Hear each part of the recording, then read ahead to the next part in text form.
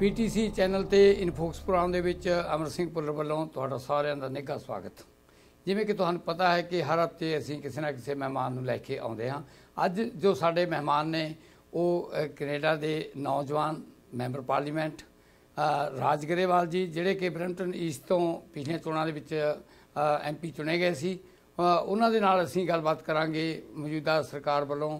ਕੀਤੇ ਕੰਮਾਂ ਬਾਰੇ ਅਤੇ ਜੋ 1 ਸਾਲ ਦੀਆਂ ਪ੍ਰਾਪਤੀਆਂ ਨੇ ਉਸ ਦੇ ਬਾਰੇ 'ਚ ਅਸੀਂ ਗੱਲਬਾਤ ਅੱਜ ਕਰਨ ਜਾ ਰਹੇ ਹਾਂ। ਸਭ ਤੋਂ ਪਹਿਲਾਂ ਗਰੇਵਾਲ ਸਾਹਿਬ ਤੁਹਾਨੂੰ ਨਿੱਘਾ ਸਵਾਗਤ ਹੈ PTC ਦੇ ਸਟੂਡੀਓ 'ਚ। ਤੁਸੀਂ ਮੇਰਾ ਖਿਆਲ MP ਬਣਨ ਤੋਂ ਬਾਅਦ ਪਹਿਲੀ ਵਾਰ ਸਾਡੇ ਸਟੂਡੀਓ 'ਚ ਆਏ। ਹਾਂਜੀ ਹਾਂਜੀ, ਬਹੁਤ ਬਹੁਤ ਧੰਨਵਾਦ ਤੁਹਾਡਾ ਭੁੱਲਰ ਸਾਹਿਬ ਤੇ ਸਾਰੇ ਦਰਸ਼ਕਾਂ ਨੂੰ ਪਿਆਰ ਭਰੀ ਸਤਿ ਸ੍ਰੀ ਅਕਾਲ। ਹਾਂਜੀ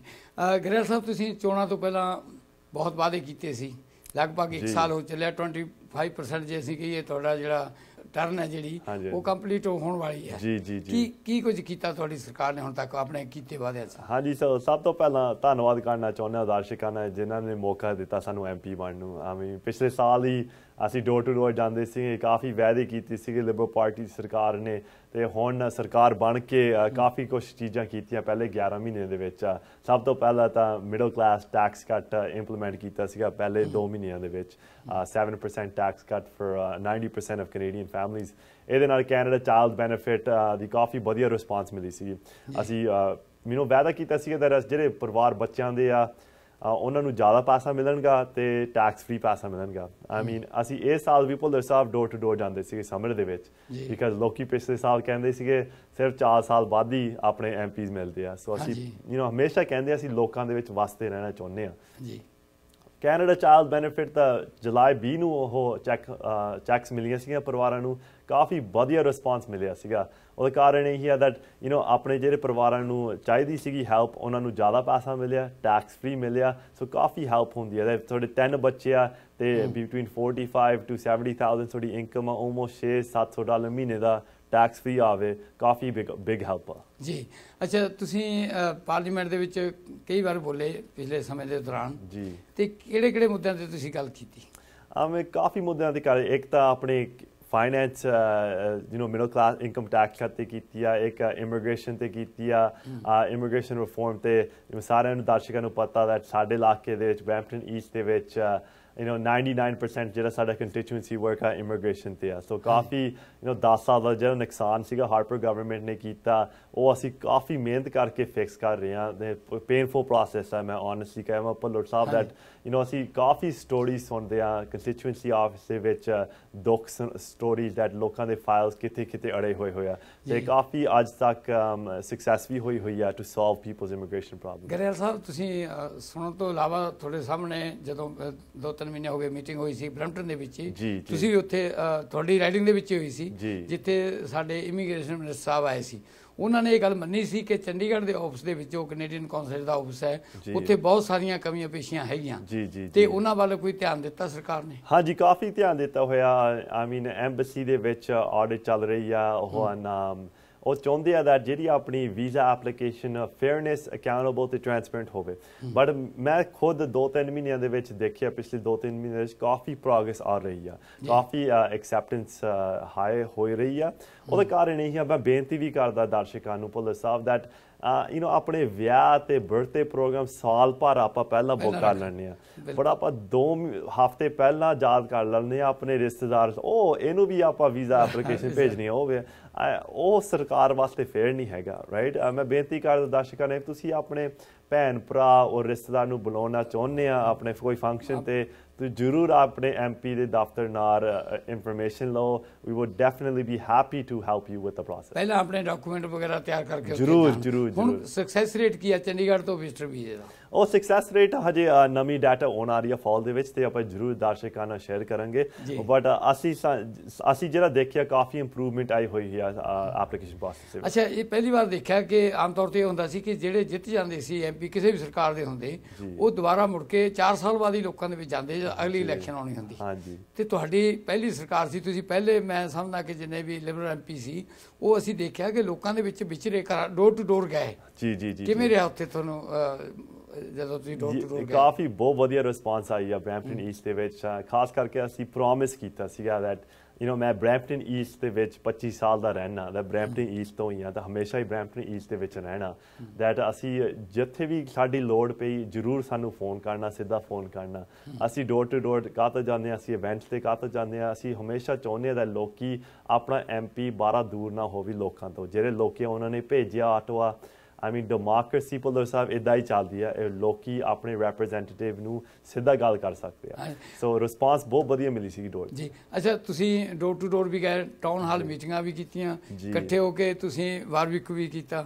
ਉੱਥੇ ਕਾਫੀ ਸਾਰੇ ਲੋਕ ਆਏ ਜੀ ਕੀ ਉਹਨਾਂ ਨੇ ਕੋਈ ਮੁੱਦੇ ਉਠਾਏ ਜਾਂ ਕੋਈ ਉਹਨਾਂ ਦੀਆਂ ਮੁਸ਼ਕਲਾਂ ਸਾਹਮਣੇ ਆਈਆਂ ਜਿਹੜੀਆਂ ਮੇਨ ਆਈਆਂ ਇੱਕ ਤਾਂ ਭੁੱਲਰ ਸਾਹਿਬ ਆਪਣੀ ਜਿਹੜਾ ਜੁਆਇੰਟ ਬਾਰਬੀਕਿਊ ਸੀਗਾ ਲੋਕਾਂ ਨੇ ਬੜੀ ਖੁਸ਼ੀ ਮਨਾਈ that ਇਕੱਠਿਆਂ ਨੇ ਇਕੱਠੇ 5 MPs ਨੇ ਜੁਆਇੰਟ ਬਾਰਬੀਕਿਊ ਕੀਤਾ ਕਿਉਂਕਿ ਜ਼ਰੂਰੀ ਸੀ ਕਿ ਜੇ ਦੇਖਿਆ ਜਾਵੇ 93 ਤੋਂ ਬਾਅਦ ਇਹ ਸਾਡੀ ਕਮਿਊਨਿਟੀ ਦੇ ਕਿਸੇ ਵੀ ਪਾਰਟੀ ਦੇ ਮੈਂ ਲਿਬਰਲ ਦੀ ਗੱਲ ਨਹੀਂ ਕਰਦਾ 5 ਸੁਣੇ ਗਏ 4 ਚਾਹੇ 2 ਕੋਈ ਕਦੇ ਵੀ ਉਹ ਮਿਲ ਬੈਠ ਕੇ ਇਕੱਠੇ ਨਹੀਂ ਬੈਠੇ ਮੇਰੇ ਖਿਆਲ ਦੇ ਵਿੱਚ ਤੁਸੀਂ ਬਾਰਬੀਕਿਊ ਵੀ ਇਹ ਕੈਨੇਡਾ ਦੀ ਹਿਸਟਰੀ ਦੇ ਵਿੱਚ ਪਹਿਲੀ ਵਾਰ ਕੀਤਾ ਤੇ ਇਸ ਗੱਲ ਦੇ ਹੋ ਸਕਦਾ ਲੋਕ ਇਸ ਗੱਲ ਤੇ ਖੁਸ਼ੀ ਮਨਾਈ ਕਿ ਸ਼ੁਕਰ ਹੈ ਸਾਡੇ MP ਇਕੱਠੇ ਤਾਂ ਹੋਏ ਹਾਂਜੀ ਜ਼ਰੂਰ ਲੋਕਾਂ ਨੇ ਖੁਸ਼ੀ ਮਨਾਈ that ਚਾਹੁੰਦੇ ਆ that ਅਸੀਂ ਰਲ ਮਿਲ ਕੇ ਕੰਮ ਕਰੀਏ ਬਿਕਾਜ਼ ਬ੍ਰੈਂਪਟਨ ਦੀ ਜਿਹੜੀ ਆਵਾਜ਼ ਅਸੀਂ ਇਕੱਠੇ ਲੈ ਕੇ ਜਾਂਦੇ ਹਾਂ ਆਟਵਾ ਉਹ ਸਟਰੋਂਗਰ ਹੁੰਦੀ ਹੈ ਆਟਵਾ ਦੇ ਵਿੱਚ ਤੇ ਅਸੀਂ ਚਾਹੁੰਦੇ ਹਾਂ that ਬ੍ਰੈਂਪਟਨ ਵਾਸਤੇ ਜਿੱਥੇ ਆਪਣਾ ਫੇਅਰ ਸ਼ੇਅਰ ਮਿਲਦਾ ਉਹ ਮਿਲਣਾ ਚਾਹੀਦਾ ਫੈਡਰਲ ਸਰਕਾਰ ਤੋਂ ਜਿਹੜੇ ਆਪਣੇ ਖਾਸ ਕਰਕੇ ਮਸਲੇ ਹੈਗੇ ਆ ਬ੍ਰੈਂਪਟਨ ਦੇ ਵਿੱਚ ਜਦੋਂ ਅਸੀਂ ਡੋਰ ਟੂ ਡੋਰ ਜਾਂਦੇ ਆ ਆਈ ਮੀਨ ਇਮੀਗ੍ਰੇਸ਼ਨ ਤੋਂ ਇਲਾਵਾ ਉਹ ਤਾਂ ਹੈਗਾ ਹੀ ਆ ਆਪਣੇ ਕਮਿਊਨਿਟੀ ਦੇ ਵਿੱਚ ਖਾਸ ਕਰਕੇ ਲੋਕੀ ਆਪਣੇ ਫੈਮਲੀਜ਼ ਵਾਸਤੇ ਆਪਣੇ ਬੱਚਿਆਂ ਦੇ ਜੌਬਸ ਵਾਸਤੇ ਟਿਊਸ਼ਨ ਰੇਟਸ ਵਾਸਤੇ ਉੱਥੇ ਕਾਫੀ ਫਿਕਰ ਹੋਇਆ ਇਕਨੋਮੀ ਤੇ ਹਾਊਸਿੰਗ ਪ੍ਰਾਈਸਿਸ ਤੇ ਦੈਟ ਆਪਾਂ ਇੰਨੀ ਮਿਹਨਤ ਕਰਦੇ ਆ ਬਟ ਉਹਨਾਂ ਪੱਖੋਂ ਨਹੀਂ ਰਹਿੰਦਾ ਐਨੀ ਮੋਰ ਦਾ ਪੈਸੇ ਨਹੀਂ ਰਹਿੰਦੇ ਜੇਬ ਦੇ ਵਿੱਚ ਤਾਂ ਕਰਕੇ ਸਾਡੀ ਮਿਡਲ ਇਨਕਮ ਟੈਕਸ ਕੱਟ ਇੰਨੀ ਇੰਪੋਰਟੈਂਟ ਸੀ ਤਾਂ ਕਰਕੇ ਕੈਨੇਡਾ ਚਾਈਲਡ ਬੈਨੀਫਿਟ ਇੰਨੀ ਇੰਪੋਰਟੈਂਟ ਸੀ ਪਰ ਹੁਣ ਅਸੀਂ ਇਕਨੋਮੀ ਵੀ ਸ਼ੁਰੂ ਕਰਨਾ ਚਾਹੁੰਦੇ ਆ ਕਿਕ ਸਟਾਰਟ ਕਰਨਾ ਚਾਹੁੰਦੇ ਆ ਬਿਕਾਜ਼ ਗਰੋਥ ਹੋਣੀ ਚਾਹੀਦੀ ਆ ਜੀ ਗਰੇਵਾਲ ਸਾਹਿਬ ਤੁਹਾਡੀ ਆਪਣੀ ਰਾਈਡਿੰਗ ਤੁਹਾਡਾ ਆਪਣਾ ਸ਼ਹਿਰ ਜਿੱਥੇ ਚਾਰੇ ਸਾਡੇ ਪੰਜਾਬੀ MP ਚੁਣੇ ਗਏ ਨੇ ਉਹਦੇ ਬਾਰੇ 'ਚ ਗੱਲ ਕਰਾਂਗੇ ਅਸੀਂ ਬ੍ਰੇਕ ਤੋਂ ਬਾਅਦ ਹੁਣ ਸਮਾਂ ਹੋ ਗਿਆ ਬ੍ਰੇਕ ਦਾ ਬ੍ਰੇਕ ਤੋਂ ਬਾਅਦ ਅਸੀਂ ਹੁਣੀ ਗਏ ਤੇ ਹੁਣੀ ਵਾਪਸ ਆਏ ਤੁਸੀਂ ਪ੍ਰੋਗਰਾਮ ਨਾਲ ਜੁੜੇ ਰਹਿਣਾ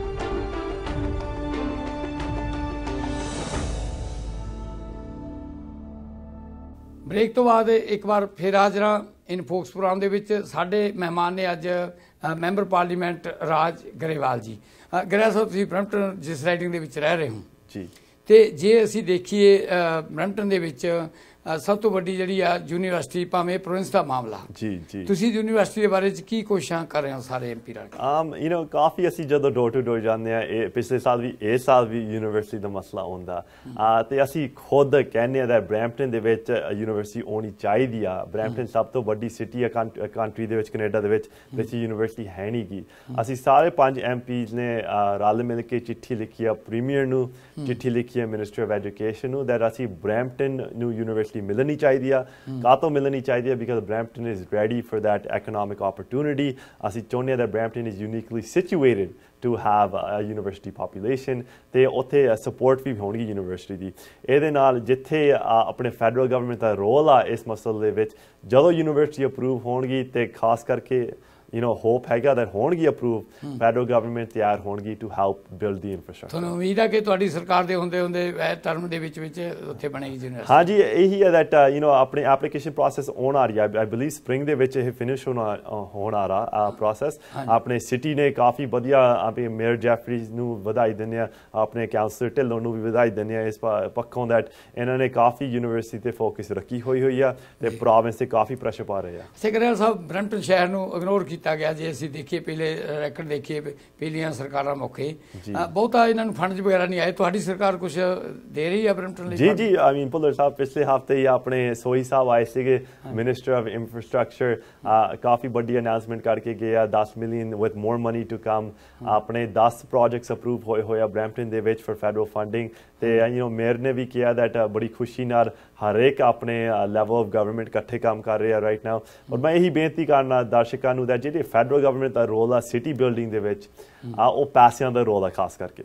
ਸੋ ਅਸੀਂ ਚਾਹੁੰਦੇ ਆ that ਜਿਹੜੀ ਕਾਉਂਸਲ ਤੇ ਪ੍ਰੈਸ਼ਰ ਪਾਓ that ਜਿੱਥੇ ਤੁਸੀਂ ਚਾਹੁੰਦੇ ਆ that ਪ੍ਰੋਜੈਕਟ ਬਿਲਡ ਹੋਣਗੇ ਕਾਉਂਸਲ ਤੋਂ ਜਦੋਂ ਅਪਰੂਵ ਹੋ ਜਾਂਦੇ ਆ ਪ੍ਰੋਜੈਕਟਸ ਫਿਰ ਫੈਡਰਲ ਗਵਰਨਮੈਂਟ ਆ ਸਕਦੀ ਹੈ ਟੇਬਲ ਟੂ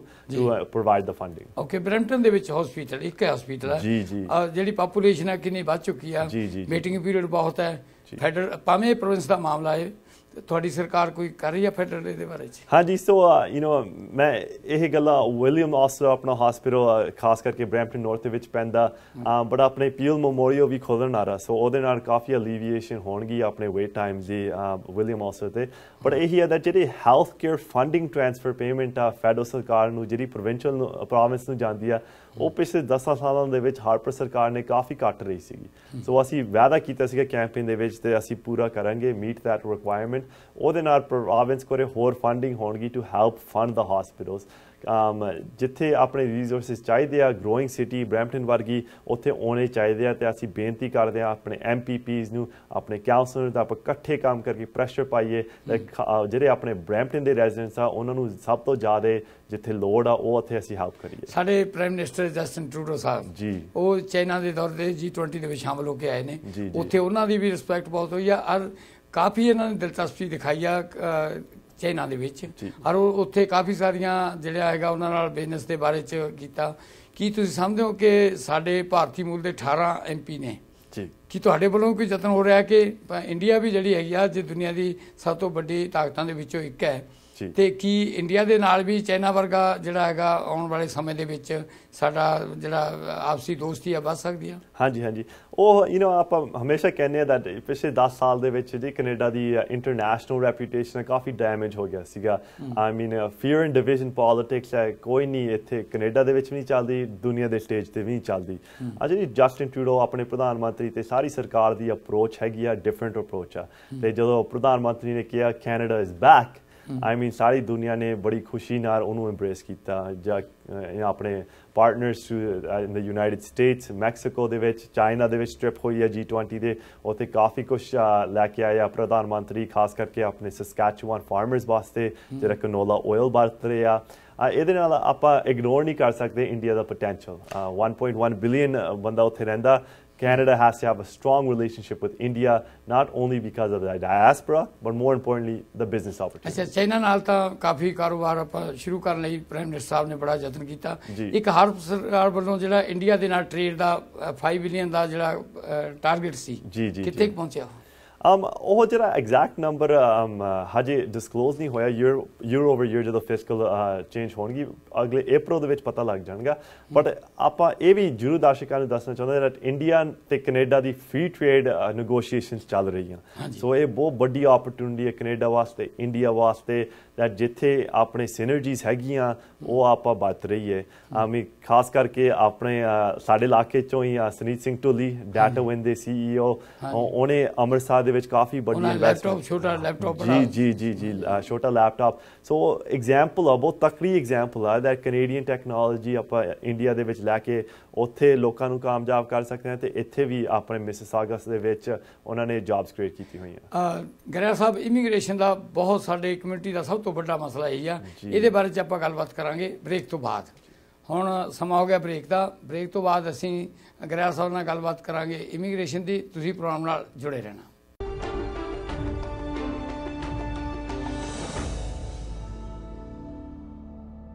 ਬ੍ਰੇਕ ਤੋਂ ਬਾਅਦ ਅਸੀਂ ਫਿਰ ਹਾਜ਼ਰ ਹਾਂ। ਸਾਡੇ ਮਹਿਮਾਨ ਨੇ ਰਾਜ ਗਰੇਵਾਲ ਜੀ, ਮੈਂਬਰ ਪਾਰਲੀਮੈਂਟ। ਗਰੇਵਾਲ ਸਾਹਿਬ, ਮੈਂ ਇਸ ਤੋਂ ਪਹਿਲਾਂ ਕਿ ਇਮੀਗ੍ਰੇਸ਼ਨ ਬਾਰੇ ਗੱਲ ਕਰਾਂ, ਜਦੋਂ ਸਾਡੇ ਪ੍ਰਾਈਮ ਮਿਨਿਸਟਰ ਸਾਹਿਬ ਚਾਈਨਾ ਗਏ ਸੀ, ਬੜੀ ਚਰਚਾ ਹੋਈ ਸੀ ਕਿ ਸ਼ਾਇਦ ਉਹ ਇੰਡੀਆ ਵੀ ਜਾਣਗੇ। ਤੇ ਉਹ ਗਏ ਨਹੀਂ। ਕੀ ਪ੍ਰੋਗਰਾਮ ਹੁਣ ਜਾਣਗੇ? ਕਦੋਂ ਜਾਣਗੇ? ਹਾਂਜੀ, ਜ਼ਰੂਰ ਜਾਣਗੇ। ਆਈ ਮੀਨ ਪ੍ਰਧਾਨ ਮੰਤਰੀ ਮੋਦੀ ਨੇ ਇਨਵੀਟੇਸ਼ਨ ਦਿੱਤੀ ਸੀ ਪਿਛਲੇ ਸਾਲ ਦੈਟ ਪ੍ਰਧਾਨ ਮੰਤਰੀ ਜਸਟਿਨ ਟਰੂਡੋ ਆਵੇ ਇੰਡੀਆ। ਖਾਸ ਕਰਕੇ ਆਪਣੇ ਡਾਇਆਸਪਰਾ ਕਾਫੀ ਹੈਗਾ ਇੰਡੀਆ ਤੋਂ, ਆਪਣੇ 18 MPs ਹੈਗੇ ਆ। ਸੋ ਜ਼ਰੂਰ ਟ੍ਰਿਪ ਲੱਗਣਗੀ ਇੰਡੀਆ ਨੂੰ। ਉਹ ਅਗਲੇ ਸਾਲ 2017 ਦੇ ਵਿੱਚ ਹੋਣਗੀ। ਓਕੇ, ਅੱਛਾ, ਆਪਾਂ ਇਮੀਗ੍ਰੇਸ਼ਨ ਦੀ ਗੱਲ ਕਰੀਏ, ਫੈਮਿਲੀ ਯੂਨੀਫਿਕੇਸ਼ਨ ਕੀ ਕੀਤਾ ਤੁਹਾਡੀ ਸਰਕਾਰ ਨੇ ਹੁਣ ਤੱਕ ਜਿਹੜਾ ਹੈਗਾ ਇਹਨਾਂ ਕੇਸਾਂ ਦੇ ਬਾਰੇ? ਹਾਂਜੀ, ਸੋ ਇਮੀਗ੍ਰੇਸ਼ਨ ਦਾ ਐਬਸੋਲੂਟ ਨੁਕਸਾਨ ਹੋਇਆ ਸੀਗਾ ਪਿਛਲੇ 10 ਸਾਲਾਂ ਦੇ ਵਿੱਚ। ਲਿਬਰਲ ਪਾਰਟੀ ਨੇ ਵਾਅਦਾ ਕੀਤਾ ਸੀਗਾ ਦੈਟ ਇਮੀਗ੍ਰੇਸ਼ਨ ਠੀਕ ਕਰਨਗੇ। ਥੋੜੀ ਬਹੁਤ ਰਿਪੇਅਰ ਕੀਤੀ ਹੁਣ ਤੱਕ? ਕਾਫੀ ਰਿਪੇਅਰ ਹੋ ਗਈ ਇਨ ਮਾਈ ਓਪੀਨੀਅਨ, ਬਟ ਜਿਹੜਾ 10 ਸਾਲ ਦਾ ਨੁਕਸਾਨ ਆ ਭੁੱਲਰ ਸਾਹਿਬ, ਉਹ 10-11 ਮਹੀਨੇ ਦੇ ਵਿੱਚ ਪੂਰਾ ਠੀਕ ਨਹੀਂ ਹੋਣਾ। ਸਭ ਤੋਂ ਪਹਿਲਾਂ ਜਿਹੜਾ ਨੰਬਰ ਆ ਇਮੀਗ੍ਰੇਸ਼ਨ ਦਾ ਨੰਬਰ ਆ 2,40,000 ਸੀਗਾ ਪਿਛਲੇ ਸਰਕਾਰ ਦੇ ਵਿੱਚ, ਅਸੀਂ 3 ਲੱਖ ਤੱਕ ਲੈ ਕੇ ਜਾਇਆ। ਪਰ ਜੇ ਆਪਾਂ ਦੇਖੀਏ 1% ਦੇ ਹਿਸਾਬ ਨਾਲ ਵੱਧ ਬਣਨਾ ਚਾਹੀਦਾ। ਹਾਂਜੀ, ਵੱਧ 3,70,000 ਬਣਨਾ ਚਾਹੀਦਾ। ਮੈਂ ਤੁਹਾਡੇ ਨਾਲ ਸਹਿਮਤ ਹਾਂ 1% ਦੀ ਟਾਰਗੇਟ ਹੋਣੀ ਹੈ, ਬਟ ਇਹ ਪਹਿਲੇ ਸਾਲ ਦੇ ਵਿੱਚ ਇਹ ਇੰਪਰੂਵਮੈਂਟ ਕਾਫੀ ਆ। 3 ਲੱਖ ਤੋਂ 2,40,000 ਸੀਗਾ ਹੁਣ ਉਹ 3 ਲੱਖ ਤੇ ਲੈ ਕੇ ਆਏ ਆ ਇਹਦੇ ਨਾਲ ਬੈਕਲੌਗ 15-20% ਦੀ ਫੈਮਿਲੀ ਯੂਨੀਫਿਕੇਸ਼ਨ ਸਪੈਸ਼ਲੀ ਤੇ ਇੰਪੈਕਟ ਪੈਣਗਾ ਜਿਹੜੀ ਨੰਬਰ 1 ਪ੍ਰਾਇੋਰਟੀ ਸੀਗੀ ਇਮੀਗ੍ਰੇਸ਼ਨ ਮੰਤਰੀ ਦੀ ਦੈਟ ਸਪਾਊਸਲ ਸਪਾਂਸਰਸ਼ਿਪ ਠੀਕ ਹੋਣੀ ਚਾਹੀਦੀ ਹੈ ਜਿੱਥੇ 17 ਤੋਂ 24 ਮਹੀਨੇ ਲੱਗਦੇ ਸੀਗੇ ਆਪਣੇ spousal sponsorship cases to finish ਉਹ ਹੁਣ ਸਾਡੀ ਐਕਸਪੀਰੀਅੰਸ ਦੇ ਵਿੱਚ 12 ਮਹੀਨੇ ਤੋਂ ਘੱਟ ਇਫ ਤੁਹਾਡਾ ਪੇਪਰ ਵਰਕ ਠੀਕ ਆ ਤੁਹਾਡਾ ਜੈਨੂਇਨ ਮੈਰਿਜ ਆ ਉਹ ਸਭ ਕੁਝ ਠੀਕ ਹੋ ਜਾਂਦਾ ਵਿਥਿਨ 12 ਮਿੰਟਸ ਮੈਂ ਸੁਣਿਆ ਵੀ 4-5 ਮਹੀਨੇ ਦੇ ਵਿੱਚ ਵੀ ਕੇਸਿਸ ਹੋਏ ਨੇ ਜੀ ਸੋ ਇੱਥੇ ਕਾਫੀ ਇਨਵੈਸਟਮੈਂਟ ਹੋਈ ਆ ਕਾਫੀ ਇੰਪਰੂਵਮੈਂਟ ਹੋਈ ਆ ਬੜੀ ਖੁਸ਼ੀ ਵੀ ਆਉਂਦੀ ਆ ਜਦੋਂ ਲੋਕੀ ਆਪਣੇ ਪਰਿਵਾਰ ਆਪਣੇ ਸਪਾਊਸਸ ਇੱਥੇ ਲੈ ਕੇ ਆ ਸਕਦੇ ਆ ਤੇ ਆਪਣੀ ਲਾਈਫ ਇੱਥੇ ਸ਼ੁਰੂ ਕਰ ਸਕਦੇ ਆ ਅੱਛਾ ਗਰੇਵਾਲ ਸਾਹਿਬ ਸਟੂਡੈਂਟ ਬਹੁਤ ਵੀਜ਼ੇ ਮਿਲ ਰਹੇ ਨੇ ਆ ਰਹੇ ਨੇ ਪਰ ਜਿਹੜੇ ਆ ਗਏ ਇੱਥੇ ਤੁਹਾਡੇ ਨੋਟਿਸ ਵੀ ਕਈ ਆਏ ਨੇ ਮਸਲੇ ਮਿਲੇ ਵੀ ਮੈਨੂੰ ਪਤਾ ਚੱਲਿਆ ਸਟੂਡੈਂਟ ਉਹਨਾਂ ਦੀਆਂ ਬੜੀਆਂ ਪ੍ਰੋਬਲਮ ਆ ਰਹੀਆਂ ਮੁਸ਼ਕਿਲਾਂ ਨੇ ਵਿਚਾਰੇ ਘਰੇ ਬਹਿ ਨੇ ਉਹ ਇੱਥੇ ਆ ਕੇ ਕੀ ਉਹਨਾਂ ਦੇ ਮਸਲੇ ਨੇ ਤੁਹਾਡੇ ਖਿਆਲ 'ਚ ਕਿਵੇਂ ਹੱਲ ਹੋਣਗੇ ਉਹ ਹਾਂਜੀ ਆਈ ਮੀਨ ਇਮੀਗ੍ਰੇਸ਼ਨ ਮਿਨਿਸਟਰ ਨੇ ਵੀ ਵਾਅਦਾ ਕੀਤਾ ਸੀਗਾ ਕਿ ਸਟੂਡੈਂਟ ਪ੍ਰੋਗਰਾਮ ਰਿਫਾਰਮ ਕਰਨਗੇ ਆਈ ਮੀਨ ਖਾਸ ਕਰਕੇ ਆਪਣੇ ਬੱਚੇ ਇੱਥੇ ਆਉਂਦੇ ਕੈਨੇਡਾ ਪੜ੍ਹਨ ਨੂੰ ਉਹ ਤੋਂ ਬਾਅਦ ਵਰਕ ਪਰਮਿਟ ਲੈਂਦੇ ਆ ਉਹ ਤੋਂ ਬਾਅਦ ਉਹ ਕੈਨੇਡੀਅਨ ਐਕਸਪੀਰੀਅੰਸ ਕਲਾਸ ਦੇ ਵਿੱਚ ਅਪਲਾਈ ਕਰਦੇ ਆ ਉਹਨਾਂ ਦੀ ਕਦੇ ਪੁਆਇੰਟ ਪੂਰੇ ਨਹੀਂ ਹੁੰਦੇ ਤੇ ਫਿਰ PR ਵਿੱਚ ਰਹਿ ਜਾਂਦੀ ਆ ਸੋ ਫਿਰ ਵਿਸ਼ੇਸ਼ ਸਾਈਕਲ ਹੋ ਜਾਂਦਾ ਵਰਕ ਪਰਮਿਟ ਲੈਂਦੇ ਆ ਆਊਟ ਆਫ ਸਟੇਟਸ ਹੋ ਜਾਂਦੇ ਆ ਸਟੇਟਸ ਮਿਲ ਜਾਂਦਾ ਅਸੀਂ ਚਾਹੁੰਦੇ ਹਾਂ ਦੈਟ ਇਫ ਤੁਸੀਂ ਕੈਨੇਡਾ ਆਉਂਦੇ ਆ ਪੜ੍ਹਨ ਨੂੰ ਦੈਟ ਇਫ ਤੁਸੀਂ ਮਿਹਨਤ ਕਰਦੇ ਆ ਵਰਕ ਪਰਮਿਟ ਕਰਦੇ ਆ ਸਾਨੂੰ ਮੌਕਾ ਮਿਲੇ PR ਲੈਣ ਨੂੰ ਦੈਟ ਅਸੀਂ ਜਿਹੜਾ ਵੀ ਇਮੀਗ੍ਰੇਸ਼ਨ ਪ੍ਰੋਗਰਾਮ ਡਿਜ਼ਾਈਨ ਕਰਨਾ ਹੁਣ it should be a path to citizenship that ਅਸੀਂ ਲੋਕਾਂ ਦੇ ਵਿੱਚ ਇਨਵੈਸਟ ਕਰਨਾ ਲੋਕੀ ਇੱਥੇ ਪੜ੍ਹ ਕੇ ਕੈਨੇਡੀਅਨ ਟੈਲੈਂਟ ਬਣ ਜਾਂਦੇ ਆ ਕੈਨੇਡੀਅਨ ਐਕਸਪੀਰੀਅੰਸ ਲੈ ਲੈਂਦੇ ਆ ਫਿਰ ਆਪਾਂ ਵਾਪਸ ਕਾਹਤੋਂ ਭੇਜਦੇ ਆ ਨਹੀਂ ਆਪਾਂ ਉਹਨਾਂ ਦਾ ਫਾਇਦਾ ਇੱਥੇ ਰੱਖੀਏ ਉਹ ਇਕਨੋਮੀ ਆਪਣੇ ਬਿਲਡ ਕਰਨਗੇ ਸਟਰੈਂਥ ਹੋਣਗੀ ਸੋ ਇਹ ਫਾਲ ਦੇ ਵਿੱਚ ਨਵੀਂ ਅਨਾਉਂਸਮੈਂਟ ਹੋਣੀ ਆ ਸਟੂਡੈਂਟ ਪ੍ਰੋਗਰਾਮ ਦੇ ਵਿੱਚ ਉਹਦੇ 'ਚ ਕਾਫੀ ਤਬਦੀਲੀਆਂ ਕੀਤੀਆਂ ਜਾ ਰਹੀਆਂ ਨੇ ਜ਼ਰੂਰ ਅੱਛਾ ਗਰੇਵਾਲ ਸਾਹਿਬ ਤੁਸੀਂ ਹਮੇਸ਼ਾ ਮਿਡਲ ਕਲਾਸ ਫੈਮਿਲੀ ਦੀ ਗੱਲ ਕਰਦੇ ਹਾਂਜੀ ਪਰ ਜਿਹੜੀਆਂ ਘਰਾਂ ਦੀਆਂ ਕੀਮਤਾਂ ਵੱਧ ਰਹੀਆਂ ਨੇ ਹਾਂਜੀ ਉਹਦੇ ਹਿਸਾਬ ਨਾਲ ਤਾਂ ਮਿਡਲ ਕਲਾਸ ਫੈਮਿਲੀ ਕੋਈ ਬੰਦਾ ਘਰ ਰਹਿਣ ਦੇ ਜੀ ਕੋਈ ਵੀ ਨਹੀਂ ਮੇਰੇ ਖਿਆਲ 'ਚ ਸਫਲ ਹੋਣਾ ਹਾਂਜੀ ਭੁੱਲਰ ਸਾਹਿਬ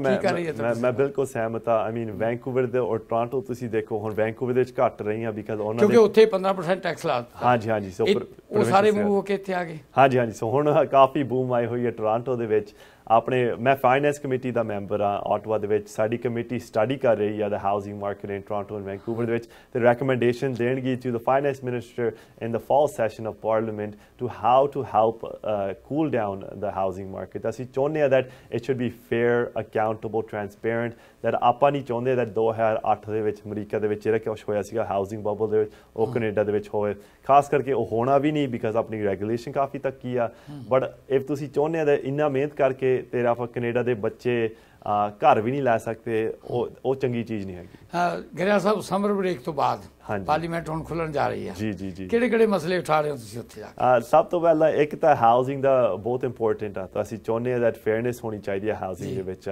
ਮਿਡਲ ਇਨਕਮ ਟੈਕਸ ਘੱਟ ਹੋਗੀ but we still need to help ਆਪਣੇ ਪਰਿਵਾਰਾਂ ਨੂੰ ਟੂ ਸਕਸੀਡ ਇਮੀਗ੍ਰੇਸ਼ਨ ਰਿਫਾਰਮ ਅਸੀਂ ਕਦੇ ਭੁੱਲ ਨਹੀਂ ਸਕਦੇ ਬਿਕਾਜ਼ ਸਾਡੇ ਭਾਈਚਾਰੇ ਦੇ ਵਿੱਚ ਕਾਫੀ ਵੱਡਾ ਮਸਲਾ ਹਰ ਰੋਜ਼ ਅਸੀਂ ਇਹ ਚੀਜ਼ ਦੇ ਵਿੱਚ ਡੀਲ ਕਰਦੇ ਹਾਂ ਅਸੀਂ ਚਾਹੁੰਦੇ ਹਾਂ ਦੈਟ ਇਮੀਗ੍ਰੇਸ਼ਨ ਹੋਵੇ ਫੇਅਰ transparent and accountable ਇਹਦੇ ਨਾਲ ਅਸੀਂ ਚਾਹੁੰਦੇ ਹਾਂ ਦੈਟ ਜਿਹੜੀ ਖਾਸ ਕਰਕੇ ਮੈਕਰੋ ਲੈਵਲ ਤੇ ਕੈਨੇਡੀਅਨ ਦੀ ਇਕਨੋਮਿਕ ਗਰੋਥ ਹੋਵੇ ਤਾਂ ਜਿਹੜੀ ਇਨਵੈਸਟਮੈਂਟ ਹੋਵੇ ਕੈਨੇਡਾ ਦੀ ਫਿਊਚਰ ਦੇ ਵਿੱਚ ਇਨਫਰਾਸਟਰਕਚਰ ਇਨਵੈਸਟਮੈਂਟ ਹੋਵੇ ਜਲਦੀ ਤੋਂ ਜਲਦੀ ਅਸੀਂ ਪ੍ਰੋਜੈਕਟਸ ਅਪਰੂਵ ਕਰੀਏ working with the provincial government in the city governments that ਆਪੀ ਕੈਨੇਡੀਅਨਸ ਜਿਹੜੇ ਰੈਡੀ ਆ to work that they have an opportunity to work ਜੀ ਅੱਛਾ ਗਰੇਵਾਲ ਸਾਹਿਬ ਅਖੀਰ ਦੇ ਵਿੱਚ ਸਾਡੇ ਦਰਸ਼ਕਾਂ ਨੂੰ ਆਪਣੇ ਵੱਲੋਂ ਕੀ ਕਹਿਣਾ ਚਾਹੁੰਦੇ ਹੋ ਜਿਹੜੇ PTC ਦੇ ਦਰਸ਼ਕ ਸਾਡਾ ਪ੍ਰੋਗਰਾਮ ਦੇਖ ਰਹੇ ਇਹੀ ਆ ਬਹੁਤ ਧੰਨਵਾਦ ਤੁਹਾਡਾ ਤੁਸੀਂ ਮੌਕਾ ਦਿੱਤਾ ਸਾਨੂੰ MP ਬਣਨ ਨੂੰ ਸਾਡੇ ਲਈ ਕੋਈ ਸੇਵਾ ਹੋਵੇ ਜ਼ਰੂਰ ਸਾਨੂੰ ਦੱਸਣਾ ਮੈਂ ਹਮੇਸ਼ਾ ਕਹਿਣਾ ਦਾ ਇਹ ਲੋਕਾਂ ਦੀ ਸਰਕਾਰ ਆ ਦੈਟ ਸਾਡੀ ਜੌਬ ਆ ਟੂ ਹੈਲਪ ਯੂ ਹਮੇਸ਼ਾ ਅਸੀਂ ਨੰਬਰ 1 ਪ੍ਰਾਇੋਰਟੀ ਰੱਖੀ ਹੋਈ ਹੈ ਐਕਸੈਸਿਬਿਲਿਟੀ 110% ਹਰ ਇੱਕ ਫਾਈਲ ਤੇ ਅਸੀਂ ਦੇਵਾਂਗੇ ਸਾਨੂੰ ਮੌਕਾ ਦਿਓ ਇਫ ਤੁਹਾਡੀ ਕੋਈ ਵੀ ਪ੍ਰੋਬਲਮ ਆ ਅਸੀਂ ਟਰਾਈ ਕਰਾਂਗੇ ਸੋਲਵ ਕਰਨ ਨੂੰ ਗਰੇਵਾਲ ਸਾਹਿਬ ਤੁਸੀਂ ਸਮਾਂ ਕੱਢ ਕੇ ਸਾਡੇ ਸਟੂਡੀਓ 'ਚ ਆਏ ਤੁਹਾਡਾ ਬਹੁਤ ਧੰਨਵਾਦ ਆਸ ਕਰਦੇ ਹਾਂ ਕਿ ਅਗਲੀ ਵਾਰੀ ਫਿਰ ਜਦੋਂ ਵੀ ਸਰਕਾਰ ਦੇ ਵਿੱਚ ਕੋਈ ਫੈਸਲੇ ਲੈ ਜਾਂਦੇ ਨੇ ਉਹ ਉਹਨਾਂ ਨੂੰ ਲੈ ਕੇ ਸਾਡੇ ਸਟੂਡੀਓ 'ਚ ਫਿਰ ਆਉਂਗੇ ਅੱਜ ਦਾ ਪ੍ਰੋਗਰਾਮ ਦੇ ਵਿੱਚ ਆਉਣ ਲਈ ਤੁਹਾਡਾ ਧੰਨਵਾਦ ਬਹੁਤ ਧੰਨਵਾਦ ਇਹ ਸੀ ਸਾਡੇ member of parliament Raj Grewal ਜੀ ਜਿਹੜੇ ਕਿ ਬਰੈਂਪਟਨ ਈਸਟ ਤੋਂ ਚੁਣੇ ਗਏ ਸਨ ਉਹਨਾਂ ਨੇ ਆਪਣੇ ਵਿਚਾਰ ਤੁਹਾਡੇ ਸਾਹਮਣੇ ਰੱਖੇ ਤੁਹਾਨੂੰ ਕਿਹੋ ਜਿਹਾ ਲੱਗਿਆ ਪ੍ਰੋਗਰਾਮ ਤੁਸੀਂ ਆਪਣੇ ਵਿਚਾਰ ਜ਼ਰੂਰ ਸਾਨੂੰ ਲਿਖ ਕੇ ਭੇਜੋ ਅਗਲੇ ਹਫ਼ਤੇ ਅਸੀਂ ਕਿਸੇ ਨਵੇਂ ਮਹਿਮਾਨ ਦੇ ਨਾਲ ਨਵੇਂ ਵਿਸ਼ੇ ਨੂੰ ਲੈ ਕੇ ਫਿਰ ਹਾਜ਼ਰ ਹੋਵਾਂਗੇ ਅੱਜ ਦਾ ਪ੍ਰੋਗਰਾਮ ਸਮਾਪਤ ਕਰਨ ਦੀ ਇਜਾਜ਼ਤ ਦਿਓ ਪ੍ਰੋਗਰਾਮ ਦੇਖਣ ਲਈ ਤੁਹਾਡਾ ਸਭ ਦਾ ਬਹੁਤ ਧੰਨਵਾਦ